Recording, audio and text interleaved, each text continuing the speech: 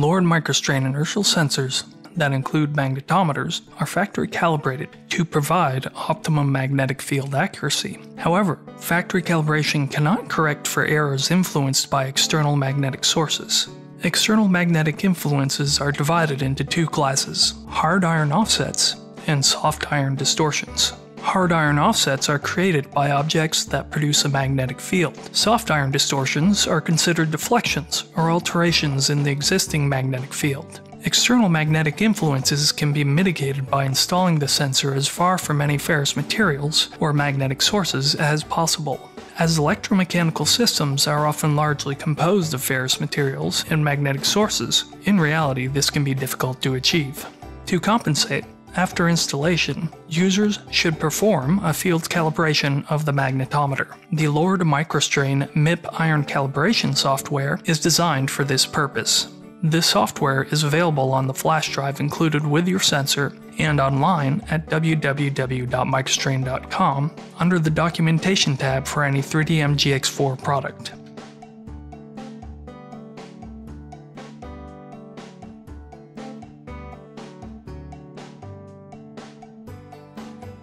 After installation of the MIP software suite and all necessary drivers onto a computer running a Windows 64-bit operating system, navigate to the software execution icon, Start, All Programs, Microstrain, MIP Iron Calibration, and open the program. For reference, from now on, we'll refer to this software as simply the Iron Cal software.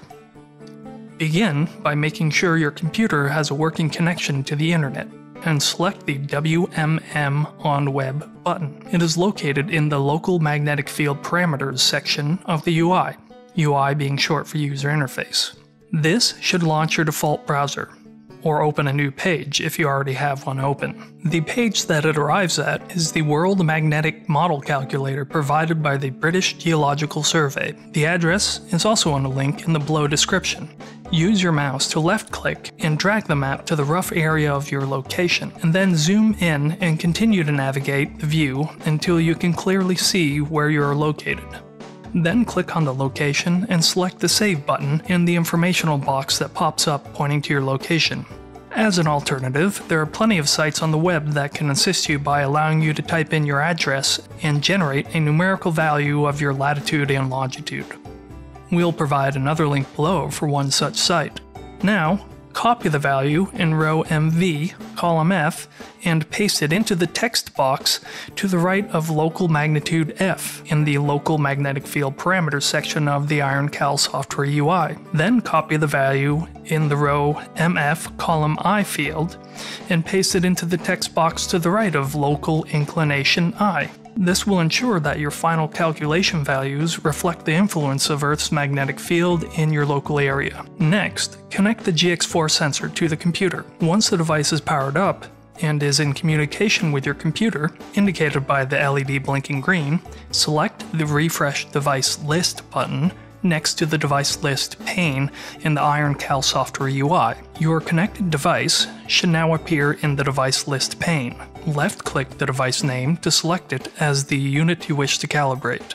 Next, we'll begin gathering data. Note that for this demonstration, we'll be collecting data with the device strapped down to a platform that does not contain any ferrous materials. This means that the resulting shape of our plot will be spherical. If your platform does contain ferrous materials, it will likely end up offset and possibly appear oblong or ellipsoidal.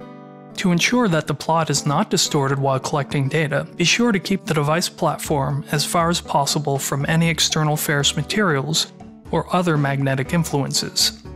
Select the Start Collecting Calibration Data button, which looks like a red Record button, located below the device list pane. This will begin collecting data from the magnetometers, identifying any local platform magnetism that may be influencing sensor readings. As the software collects data, rotate the sensor or sensor platform in all possible axes. Collected data points will appear in the graph in red. The aim is to fill in as many areas as possible, gathering data points from all directions that a magnetic influence may derive from. The max number of points is 1000, but 100 or more points is usually enough to generate a proper cal. Note that to simulate actual use, ground vehicles and other platforms restricted to certain axes of movement should be moved with as much variance in direction as possible. Care should be taken to avoid excessive magnetic sources. You're attempting to get a baseline value of the platform's magnetic influences in a neutral environment.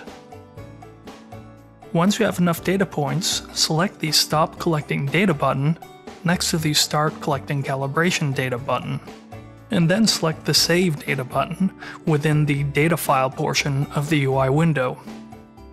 Depending upon your application or platform, you will need to select the type of fit that best represents your calibration requirements, and then select the Write Fit button for that fit. This will write the fit data to the GX4 device's internal memory. The two options, spherical fit and ellipsoidal fit, can be chosen from the respective tabs in the center right of the UI, next to the default Open tab labeled Current Cal. Spherical fit is often best for applications that are restricted in rotational axes, like a ground vehicle, surface watercraft, or railway vehicle. The ellipsoidal fit is usually beneficial when soft iron influences are a factor, though only if enough data points can be collected in all axes. Similarly, platforms that are not very restricted and can orient themselves in most or all axes will often find the ellipsoidal fit beneficial.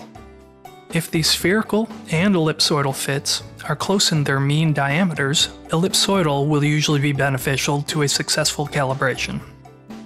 Once the write to device memory is completed, usually it should be finished in a matter of seconds, select the Plot Calibrated Magnetic Field Data button, which looks like a play button, within the Verify Calibration section of the UI. Now repeat step 6, rotating the device in as many axes as possible. The data points for the verification process will show up in green.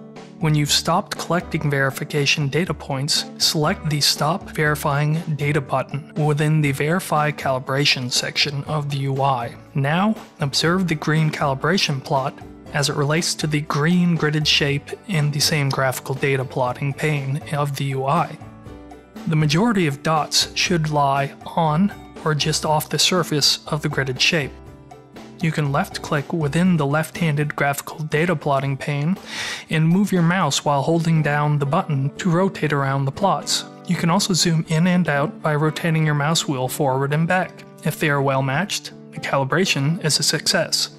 If not, you may need to alter your methodology in gathering rotational data and/or selecting the best fit for your application, meaning that another calibration cycle may be necessary. For more information, go to www.microstrain.com or contact our award-winning support department at www.microstrain.com/support.